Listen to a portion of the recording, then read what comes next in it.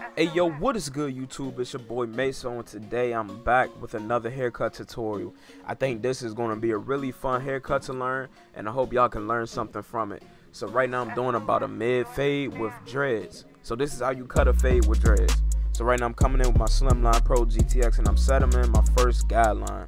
And I'm kind of setting it contour with the shape of the head. And yeah. So right now, as I set in the guideline, I'm kind of dropping towards the back because, as you can see, the dreads come towards the back of his head. Because previously, like a year ago, he had like he didn't have dreads. He had like a drop fade. Not a year ago, but yeah, he had freeform dreads. So he actually turned them into actual dreads. So yeah, I'm just trying to keep that line as even as possible, and that's it. And I'm setting a harsh guideline because I really want to be able to see my canvas for the fade. Sometimes it's easier for you not to set in a harsh guideline because it's easier to take it out. But if you use the tool that you put the guideline in, or if your clippers are set close enough, then you'll be able to take out that line. And even if you didn't even zero gap your trimmers, you'll be able to take out that line.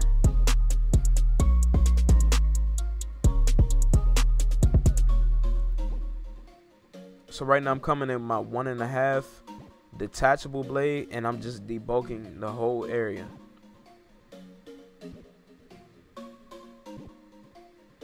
And as I debulk it, you want to be real careful, especially if the client, see, he just got his hair done, so you know what I'm saying, that helps it out 20 times. But if the client does not have their hair done and they want the fade, please be careful not to cut off no dreads. Please be careful, okay? Alright, so right now, look, you just gotta work that clipper in the spots where, you know what I'm saying, you can see it. You can see I'm kind of struggling a little bit to cut it all even because his hair is like hidden underneath the dreads and stuff. So yeah. And the 1.5, I like using a 1.5 detachable for debulking, especially when it's like a fade with dreads. The reason why is because it kind of takes it to that one guard fully open. You know what I'm saying? It's kind of like the same length. It's a little bit more hair than a one guard fully open, but it's still like the same length.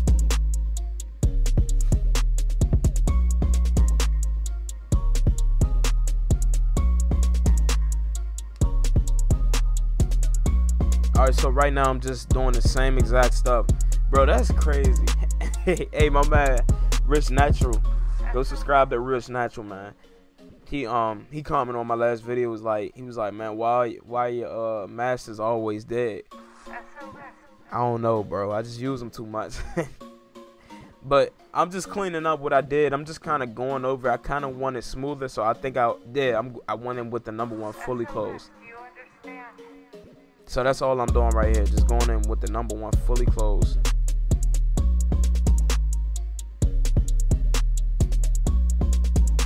So right now I'm coming in with my lever fully open, and I'm going up a complete inch, okay? A complete inch.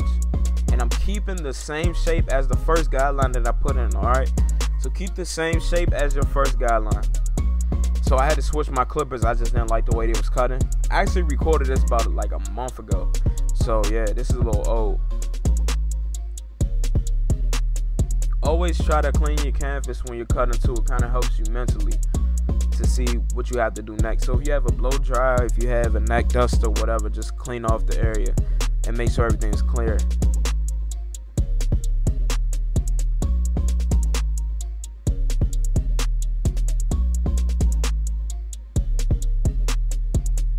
And I'm just keeping my guidelines the same. So right now I have my #1 guard fully open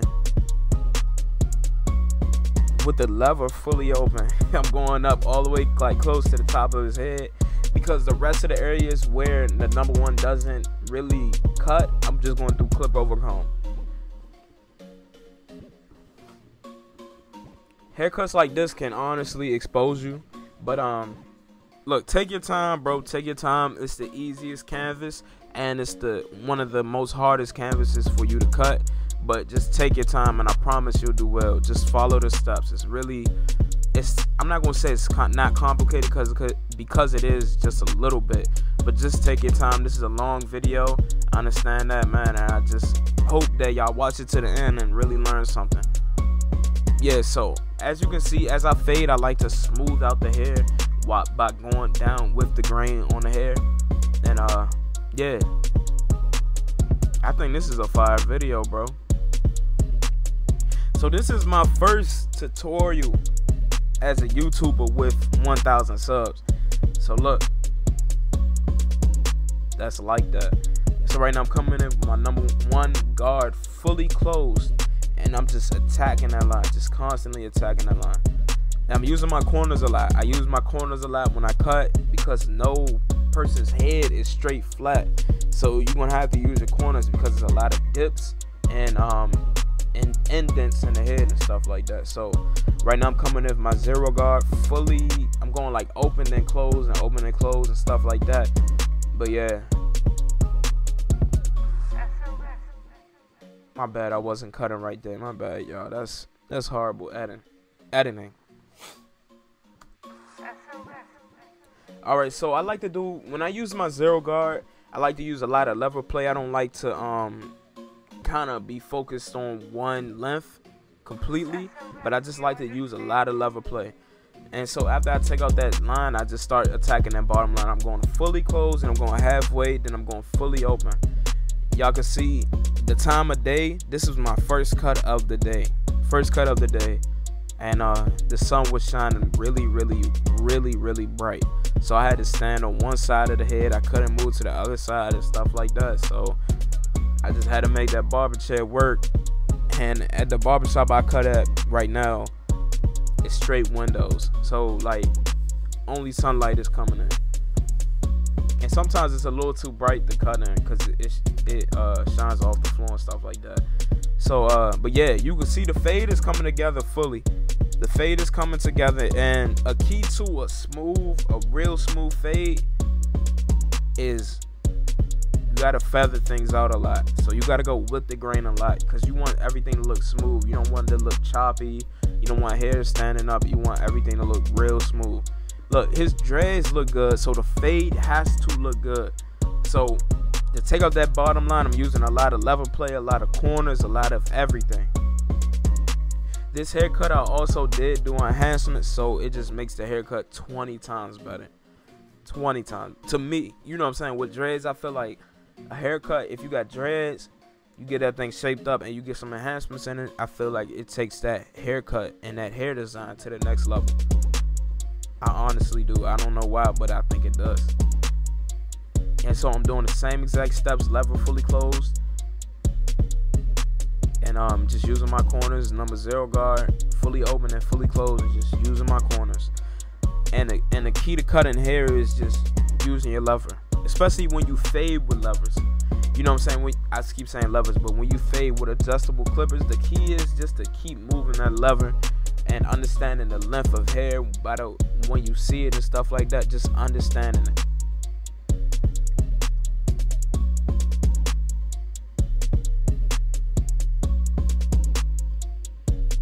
I didn't do too much clip over comb right now because I'm really just still in my fading process, and I don't really like to step outside of my fading process.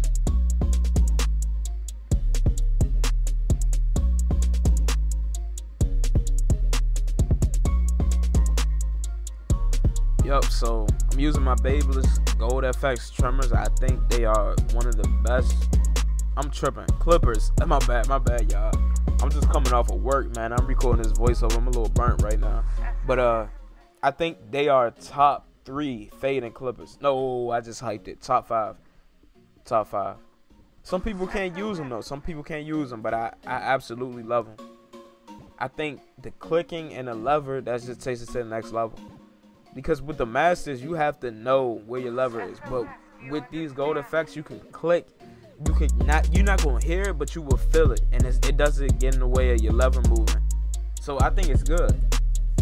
You know, I think it's great. Man, like, it's crazy because when I first started cutting hair, man, I used to like really think like, man, I can't get a good canvas for nothing. I used to think that. I'm like, man, I used to look around at other barbers cutting dudes with beards, dudes, you know what I'm saying, like these Instagram haircuts. My bad if y'all heard that somebody was honking outside, but people have the clients with Instagram haircuts, like a bald fade and waves, you know what I'm saying, that ideal haircut.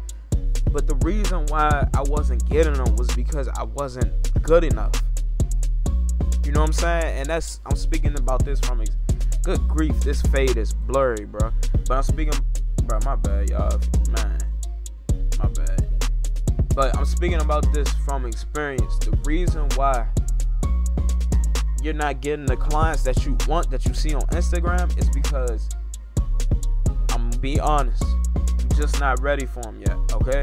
Because you probably will fold. I'm not trying to be wild. Look, listen to what I'm saying. I didn't get them either. I used to be mad that I didn't get clients like this. Like, somebody will look at this haircut and be like, bro, you got the perfect canvas. But y'all gotta understand, like, it took me a minute to do the perfect fade, and I'm not even perfect, you know what I'm saying, like, do a good fade. It took me a minute to learn that. And honestly, people aren't going to trust you if they don't think that you can execute the haircut to what their likings are. So it just takes time, man. Like, as you evolve in the barbering industry and stuff like that, as you get better, you will learn that literally everything takes time, and it's different clients for different approaches. Say, like, if you're charging $5, it's such thing as $5 clients out there. If you're charging $50, it's a such thing as $50 clients out there. So you never know who you're gonna get. Just cut them all the same, and I promise you, if you want to go to that next level, you will. You will. So right now I'm starting off with the lineup after I just finished preaching. But I'm starting off with that lineup. I'm starting in the middle. I was using my Slimline Pros, but I'm not gonna lie, they weren't hitting. So I'm coming in with my Skeleton FX, my Never Misses, my Mike Tyson punch out trimmers, and they doing the job.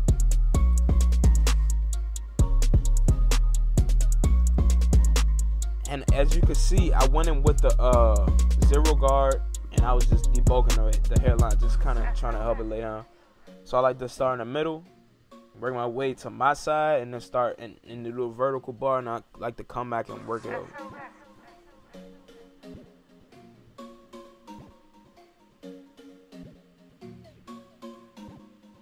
And this haircut, whenever I cut them, it always comes out clean. I think one thing that I did that I didn't mean to do, I accidentally put in the C-cup, and I didn't want a C-cup on this haircut. I realized that after I did it, I was like, bro, that's not even gonna look good, man. You know what I'm saying? It's a bald fade, bro. That don't even. Bro, me personally, I hate C-cups. I don't like them. Unless you got like a, you know what I'm saying? Like, I hate C-cups on waves, all that stuff. I don't like C-cups, bro. I think C-cups look whack. That's just me. Somebody watching this video rocking a C-cup right now. But yeah, I just don't like it unless it's for the right hairstyle. But if it's not, I just don't like it, bro.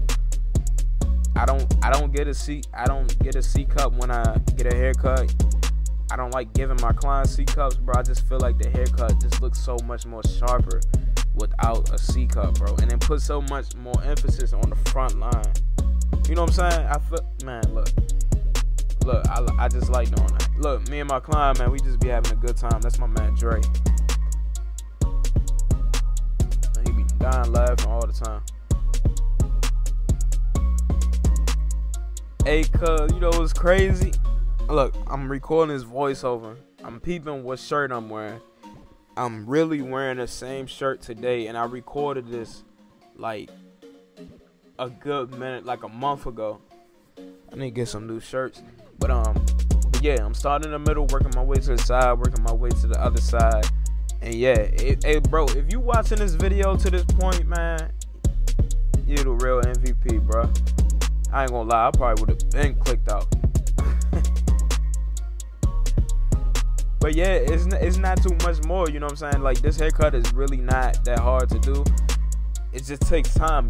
It's gonna take time to perfect it. You know what I'm saying? This is a long tutorial because it's a very detailed haircut. Like, bro, take a look at the haircut, bro. Like, bro, it's there. I just gotta even that shape up out a little bit, but it's there. You know what I'm saying? The haircut is there, man. And I always love cutting whenever my clients get like a fresh retwist. Bruh, the haircut pops 20 times more.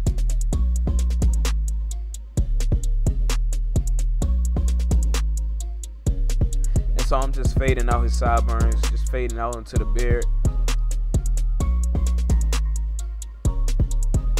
So I'm just trying to even out the shape up as much as I can to make sure that everything is even for the most part. And yeah, that's it. And I am going to put enhancements in this haircut. I'm sorry I did it so late. I probably should have sped up this part. But I think it's good to see other people shape up processes and learn and see what you can do differently, or just tell me what I can do differently, whatever one. But bro, this fade is so clean. Bro, good grief.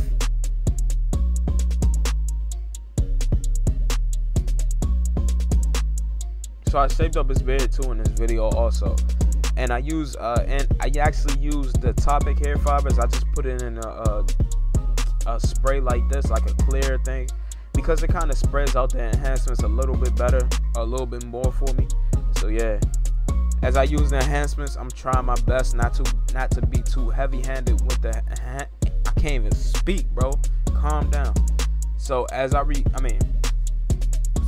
the enhancements, I try not to be as heavy-handed with my pumps and my sprays, because man, like a caked up enhancement does not look good. Some people do request it, but I'm not a fan of it. You know what I'm saying? I just do it because people like the enhanced look. But yeah, I think if I was a person to get enhancements on my haircut, I would get them like this. Not too much, very light. You know what I'm saying? And when I go take a shower, my haircut looks the same. It's just not as dark. That's it. But yeah, look, this haircut looks really, really good. I think this is if I had a shop and I was putting up pictures on the wall, I would take a picture of this haircut and I would put it on the wall. That's how much I like it. But yeah, YouTube, look, that's the cut. That is the cut, bro. I think somebody needs to react to me. Chris Bosio needs to react to me and you know what I'm saying, give his honest opinion on my haircut, because I think this is a 10. That's just me. But if you don't think it's a 10, give me a thumbs down. If you think it's a 10, give me a thumbs up. All that good stuff, man. But yeah, look, come on, y'all. Look at that. Look at that. Look at that. That's the thumbnail. That's the thumbnail. But alright, y'all, I'm gonna stop talking on here. I'm gonna go ahead and let y'all watch the rest of the video. I'm gonna go ahead and use that razor and get that boy razor sharp so he can get out my chair and I can keep making money for the rest of the day. But yeah, thanks for watching. Hopefully y'all enjoyed this video. If you did, leave a thumbs up and go ahead and subscribe and share it to a friend. Whatever, do what you want to do.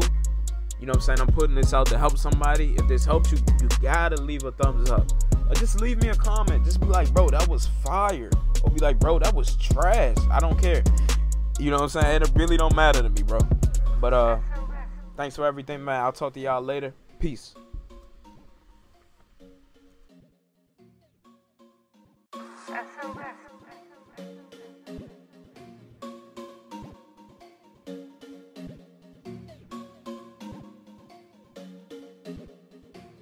SOS, do you understand?